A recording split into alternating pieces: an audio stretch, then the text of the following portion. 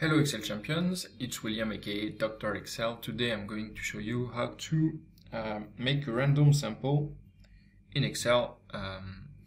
So here we have a list of agents. For example, they are all assigned a case with a case number, and we want to make a random sample from this list. For example, we want to pick 3 cases at random to inspect, for example, if the work was done correctly. I'm going to show you how to do this with Excel formulas. What you can do, you can download the file, which is going to be available right below the video. I'm going to put the link for you. This way you're going to have the full file with all the formulas and you can follow with me. So first way we can do this, we're going to do this like manually. So we're going to have, we're going to add a new column which is going to be called random, and in each cell we're going to compute a random value. Alright, so it's going to be between 0 and 1. Okay, so now if I want to pick 3 cases at random, I just have to do data sort, and I'm going to sort by random. So it's basically a random sort. So here you can see it's not actually sorted. Why? Because the random value is computed each time you modify the file. So when we sort it, it's recomputed just after the sort. But in any case, for example, if we need 3 random cases, we can just take the 3 random cases at the top. Here, Mary, Lucas, Anna, and we have our list. So this is the first way to do this. The problem with that is that it's not, you have to do the manual sort each time, and maybe you don't want to do that. Maybe you want to have something that just appears like automatically. Maybe you just copy paste here the list of agent and cases and you have a list. Okay, so we're going to do that as well with formulas. So for example, if we want 3 cases, we're gonna have 1, 2, 3 cases here.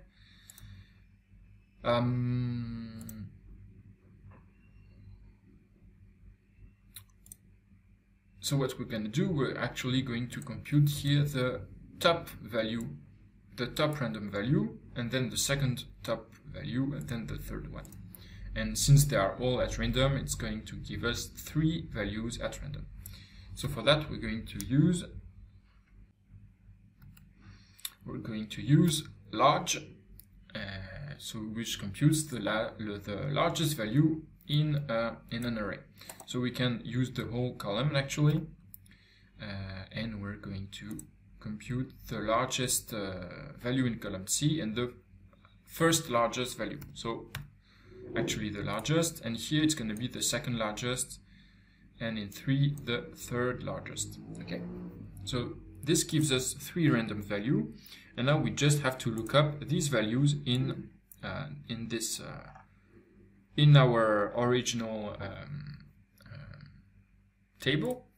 So we're going to do this with index match. So index in A, we're going to look for match. So we look in column A, and we take the same position as this value in column C,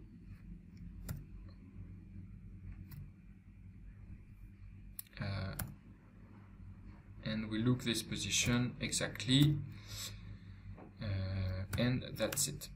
So yes, that's it, and we put the formula everywhere. So here it tells us 97.97, which is actually the largest number, and it's Lucas for number 3. And here we can put I'm going to put the same formula, but instead we're going to put the case.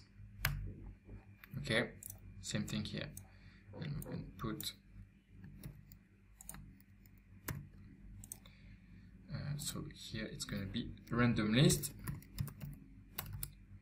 random sample here.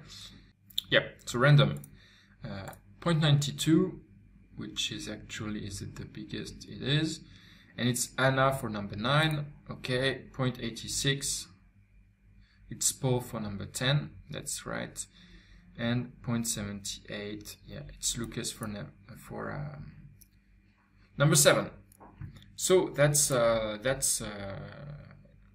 basically how you can compute a random number. So you compute a random number for each case, and then you take the three largest numbers. You can take the three smallest numbers. It's going to behave the same, and this gives you this gives you your random sample. Of course, you can extend and take any number of values you want. So you can download the file right below. I hope it's going to help you. And I'll see you tomorrow for a new Excel tutorial. See you tomorrow. Don't forget to subscribe. This way you'll get notified as soon as I publish. See you. Ciao.